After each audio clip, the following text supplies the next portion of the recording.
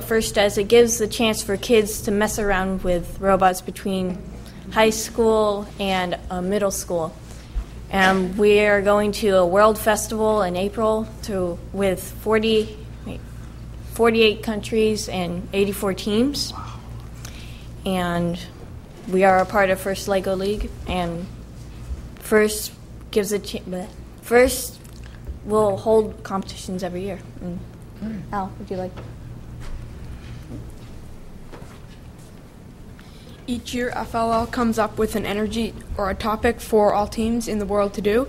This year, it was Power Puzzle, Alternative Green Energy, and you had to do an energy audit of a local community building and come up with short-term and long-term solutions. We did our audit of the Auburn-Placer County Library, and we'd like to show you our presentation now. Thank you.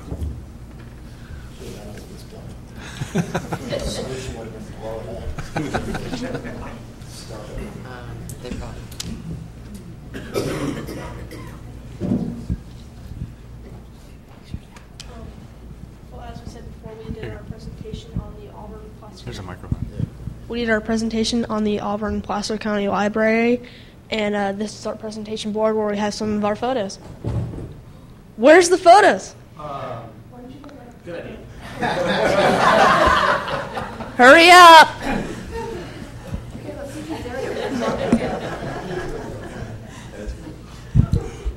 Man, that took a long time. The library's just over there. I know. Okay, I'm here at the Auburn Library. Now what? Check to see if there's any room for solar panels. Okay, well, I'll go check. That was fast. Yeah, it looks like there's lots of space for solar panels. Maybe some insulation, too. What about the air conditioning? Okay, I'll go check. Oh, I hope he doesn't break a leg. Wow, that looks really Climbing on a long. county building. Look at that. Whoa. I don't want to think about it. Man, they're a pair of old ACs. What about the lights? Sure, I'll go inside now. Gosh, I'm afraid to see what they're going to be like.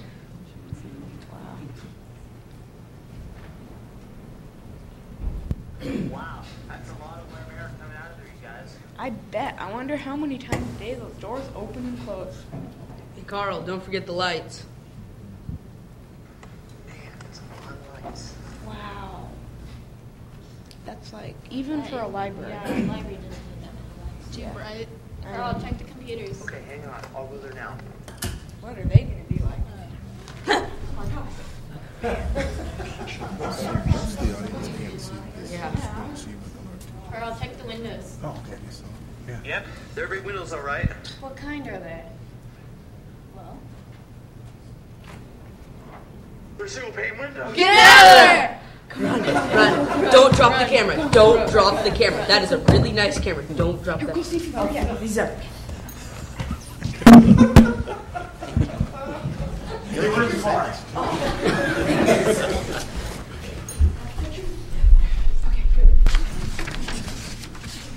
Well, as you've seen in our video, the Auburn Library has a lot of old appliances that they could replace. In fact, their last energy bill was around $47,000. One of our long-term solutions is to try and install solar panels, which will reduce their energy usage greatly. PG&E Company will help with rebates, and this will have around 4 to 5 year payback. As you can see, their HVAC system is quite old. They have multiple options. They can do duct insulation, which would keep in 30% of lost heat and cooling. They could replace the motors inside the air conditionings, or they could put in new thermostats, which would also help. They have a long-term option system called ice energy, which during off-peak hours freezes water, then during on-peak hours runs the air conditioning through the ice to cool down the building. I'm the structural expert looking at the possibility of installing an air curtain above the library's current doors.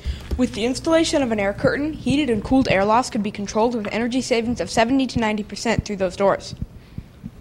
The Auburn Library has almost 2,000 fluorescent T12 light bulbs. If they change these with T8s, which only use 26 watts, they could save up to $14,000 per year. At the library, there are 36 CRT screens. If they were to replace them with LCD screens, they would save up to 67%. There are three refrigerators could be replaced with 2 energy-efficient models, which would save them over 60%. Their single-pane windows could be replaced with window films or double pane. We found that window films are more cost-effective. We presented this to many places. We also talked to HMG, which is the chair of Governor Schwarzenegger's energy plan. Move the board. And This is where we have gone, resource contacts, and These are some of the places that we have shared ideas with the community, and we also have our own website, which is www.LegoGuards.net. Here's all of the solutions we have, cost and savings per year, the total, and we would save them about $47,000 per year. We have a short-term method, which have a little under a year in payback and would save them $16,000. We believe our energy solutions would be easy to implement and could greatly reduce the energy consumption for our library and our community. thank you for watching our presentation. I'll now hand it over to Carl and Gavin, who will explain about the table. You do this building next? I think it's subcontract with This building is not solar suitable.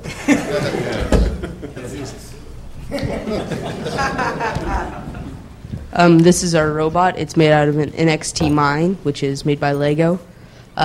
Some of the rules are first is that your robot must fit in a base, including all its attachments, and every piece must be made out of Lego. And a lot of the stuff really doesn't look like Lego. Our robot doesn't use any remote controls. We have to program it to do everything. And Carl can talk about Our robot's a little bit different because it's a conversion of a tank. We originally started out with treads, but we switched to wheels. We found that it turns better, can go on the table a little bit faster. One of the things also we do is we do line following because, we have one of the things that's one of the rules is you have to keep inside of the base, the size and base and everything. Once you push the button, it has to go out and you cannot touch it again unless it's an emergency, and then you can touch it, but you get negative points. We have attachments and everything else, so we can put it on the robot so it can perform the missions better. As you can see, the speed of the robot is not all that fast, and one of the missions is kind of like a race. You want to try and get to the satellite over there first to try and knock the wings down. But as you can see, the robot is not that fast. So we designed pretty much a kind of almost like a transmission in order to make the robot move a lot faster. Really?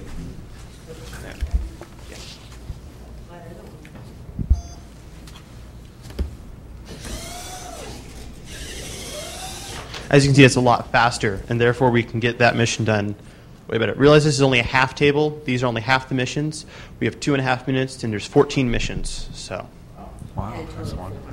And we were one of the only teams at they're in California championships. There's 4 that got a perfect score. okay. All right, thank you.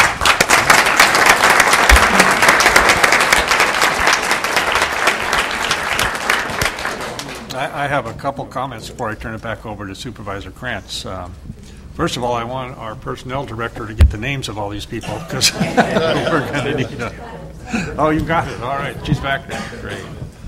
And then I want to thank Supervisor Krantz for bringing this forward. This is fascinating. On one of my many travels over to the Auburn Library, I happened to run into three of these fine folks. And I thought they were measuring from the door, the entrance, and out to the steps. And I thought they were measuring for skateboarding. But after discussing, I saw, and to see the final product here is just fascinating. So thank you very much. Go ahead, Bruce.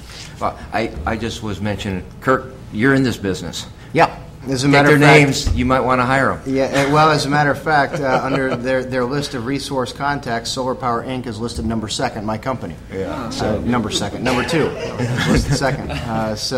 Yeah, it's kind of nice to see that. This is, you guys demonstrated tremendous awareness of the kinds of things that go into excess energy consumption. And you recommended good, reasonable steps that can be taken to limit costs and provide a good return on investment. And very, very well done. You are years ahead of most adults who pay the PG&E bill.